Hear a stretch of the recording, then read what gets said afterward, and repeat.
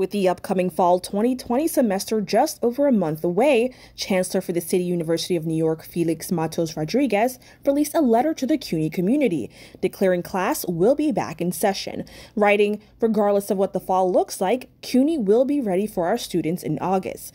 The CUNY Board of Trustees approved a resolution that gives us the most flexibility in making decisions and planning what the fall semester will look like once New York City enters Phase 4, which signals the start of reopening for CUNY.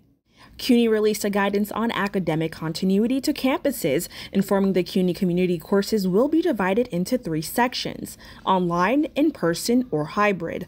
Rodriguez announced 48% of the fall 2020 courses that are open for student registration are already scheduled for hybrid or online delivery.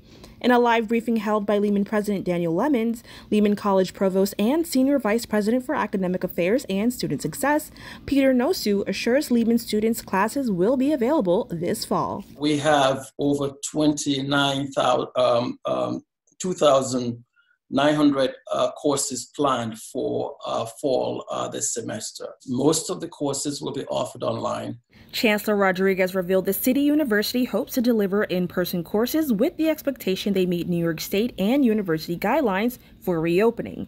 However, CUNY students can expect those in-person courses to be dependent on science labs and professional equipment, theater, performing arts and studio art, and clinical placements. With a reopening committee for every CUNY college, faculty will develop personalized plans following guidelines from CUNY Central. Rodriguez expressed plans to update the CUNY community with additional details for reopening in the near future. For the latest policy updates and university guidance, visit cuny.edu/coronavirus. Reporting for BronxNet, Kib and Aline.